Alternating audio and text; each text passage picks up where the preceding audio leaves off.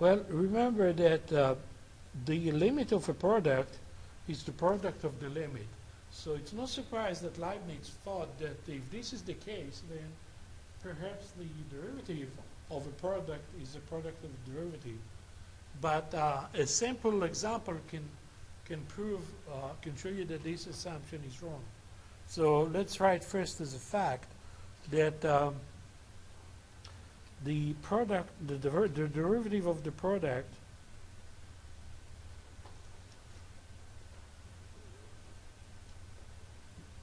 the derivative of a product is not equals to the product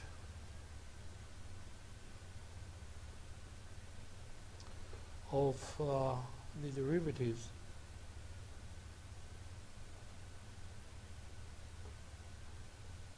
okay. To give you an example, compare the derivative of x to the fifth to the derivative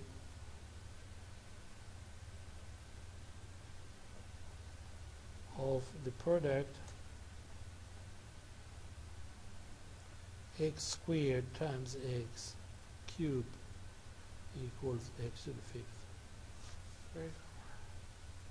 So we can see right away that if we work this out, d dx of x to the fifth, I'll use Leibniz notation, by the power rule is 5x to the fourth. Now d dx of x squared is 2x, and d dx of x cubed is 3x squared. And if we do the product of the derivatives,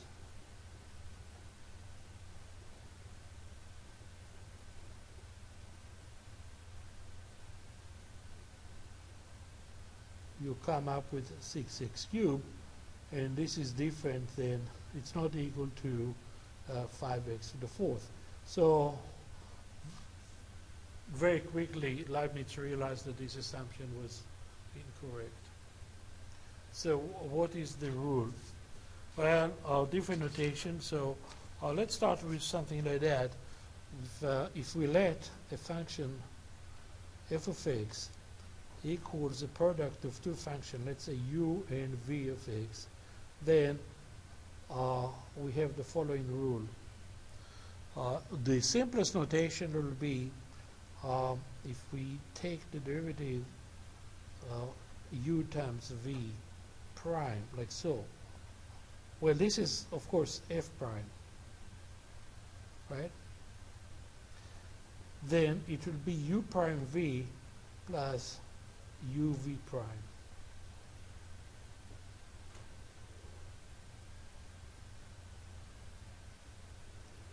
This is a very compact form. Of course, you can use the Leibniz notation and say d dx of u times v, like so, equals du dx times v plus u dv dx. That's another way to express that. Okay. Of course, some people like to use f and g, so it will be the same thing, but instead of u and v, you have f and g. Okay, so this is it, and let's run through a series of examples to demonstrate this particular problem. For the first example, let's find the derivative of a function f of x equals x e to the x. Okay. So in this solution, we're going to say that f of x equals u times v, and of course u equals x, v equals e to the x, u prime will be 1, and v prime will be Well, e to the x. Okay, let me erase, remove something here.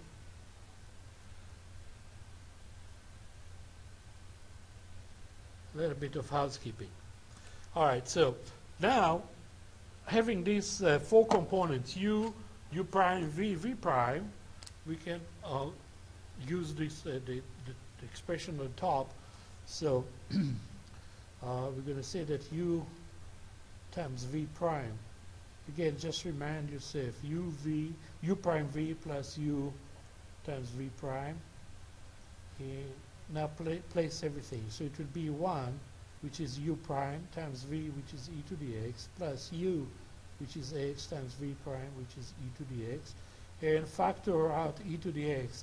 And I like to keep e to the x at the end. And this is it.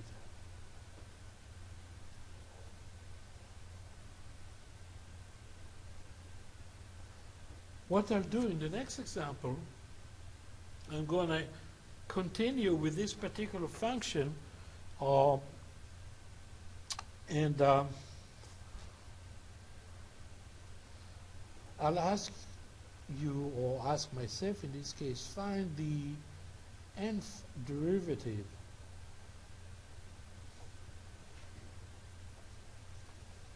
of f of x equals x e to the x.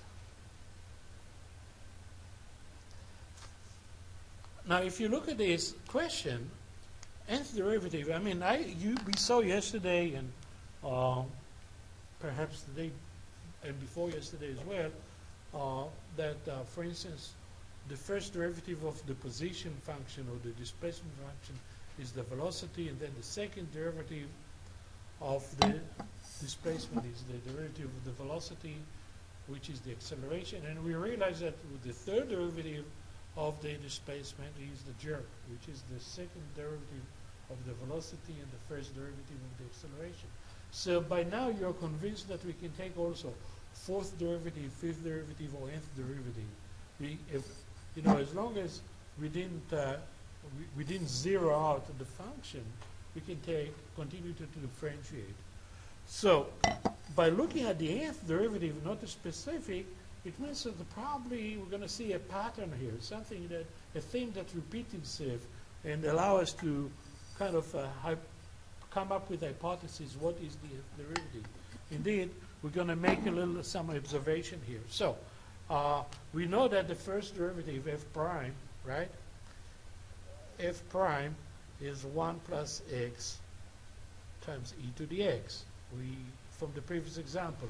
Now, what we're going to say that this equals to u times v, the new u and v, where u, in this case, equals 1 plus x.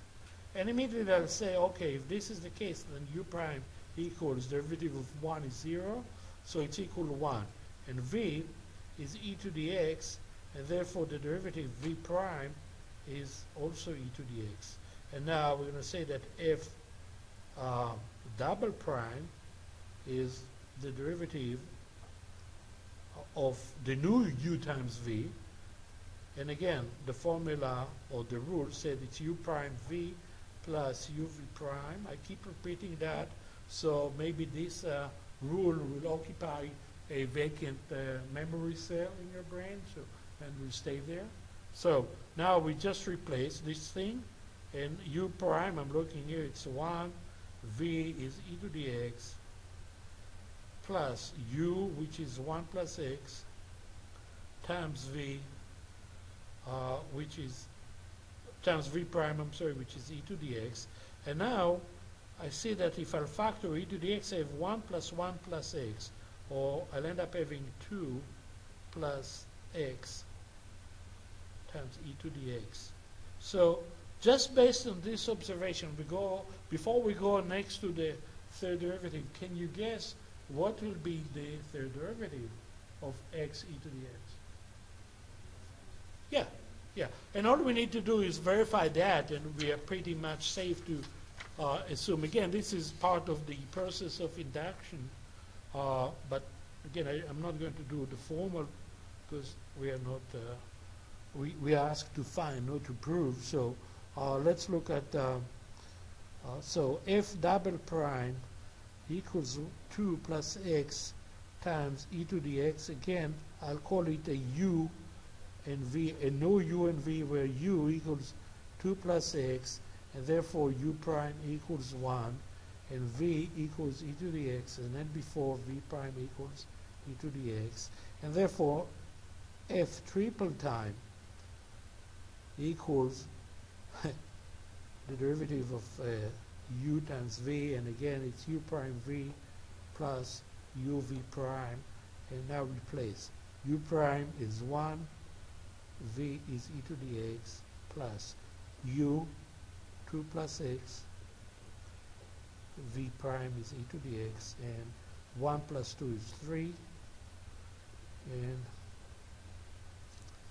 so fn, the nth derivative, will be equals n plus x e to the x.